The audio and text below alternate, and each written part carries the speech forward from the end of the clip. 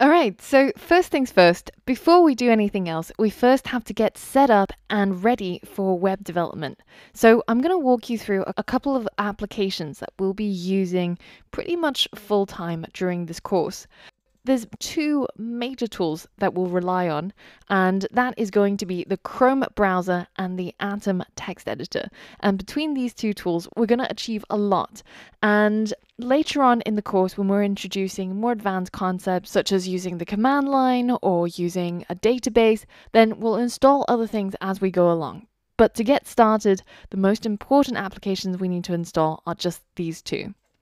Now, you might already have Chrome installed, but if you don't, then be sure to check out the web development course resources list, which I'll link to in this current lesson.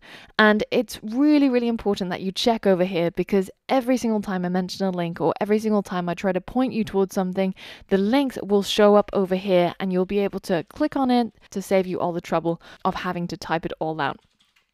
First things first, if you don't have Chrome installed, then open up this page in your browser and just click on this link to go ahead and download and install Chrome. And that should be pretty simple, and it will guide you through the process. So now that you've downloaded the browser you need, the next step is to install a code editor. And out there are so many different code editors. For example, Atom or VS Code, Sublime, Brackets, and if you think about it, all that you need to actually write code is just some form of text editor. So you could, if you really wanted to, even use something like Notepad. But the downside of Notepad is it doesn't have all of the great features that some of these other specialized code editors have. So two of my favorite are Atom and VS Code, and I use both of them pretty regularly. Now, in the course videos, you'll see me use Atom, but if you have a strong preference towards one of these others or any other code editor that you're already used to that you want to use instead, then feel free to do that. But if you have no strong preferences, then I recommend we go ahead and install the Atom text editor. And it's completely free to download and install. So if you just head over to atom.io or go through the web development course resource list, then you should land on this page. And it very cleverly figures out what system you have that you're running. So for example, at the moment I'm running macOS and I'm on macOS 10.9 or later. So all you have to do is just go ahead and click download.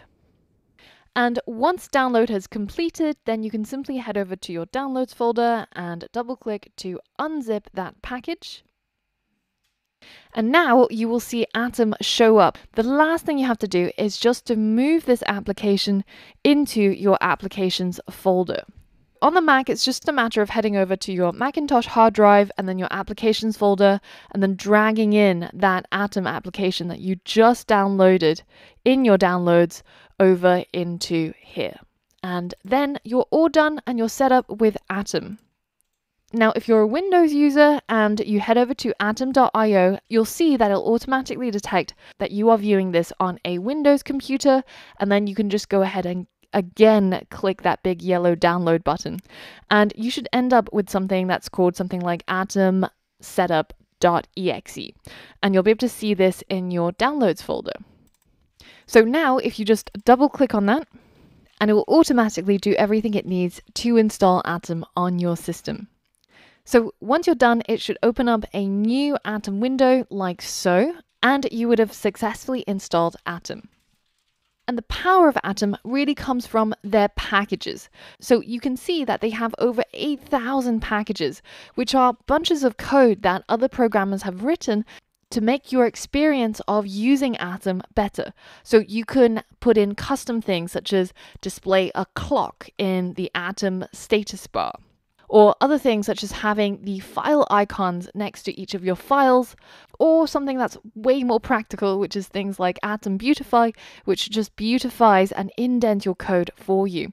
So these are really, really powerful, and we're going to customize it for the course. So again, if you head back over to the web development course resource list, you'll see that there is a list of Atom packages that we want you to install. And these are the ones which are recommended, and these are the ones which are optional. All you have to do is open up Atom and go to Preferences and then go to Install. And I want you to search for each of these and then just go ahead and install it. So you can simply just copy and paste it into here, and you'll see the one that should match up exactly with the name that you see over here. And then just go ahead and click install. And on Windows is absolutely exactly the same. And once you have installed all of your packages, then you should be able to view them over here. Now, if you end up having any issues installing packages in Atom, then I recommend to go back to that Google Doc and scroll down to the place where I've got the troubleshooting instructions and follow each of these steps to see if you can try and resolve it. Now, if you really can't fix it and your specific version of Windows or Mac or Linux just won't install Atom or won't install the packages, then I recommend to go ahead and get VS Code instead. So head over to the link.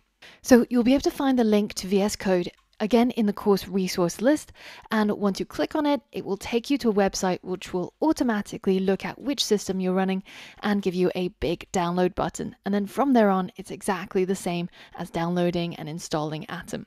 Now, you can also click on the drop-down list to select the stable version of whichever system you're running. I recommend don't go for the insiders version because it usually has more bugs. I recommend going for the stable version instead. Now, similar to the packages in Atom, I've also compiled a list of the equivalent extensions in VS Code that you can install. So head over to the course resources list and you'll be able to find this list of VS Code extensions that I recommend. But the goal is to have the Chrome browser installed and some form of text editor, be it VS Code or Atom, installed. Once you've got an editor and the Chrome browser, then you're ready to head over to the next lesson where we're going to get started actually learning how to code and start building our website. So for all of that and more, I'll see you on the next lesson.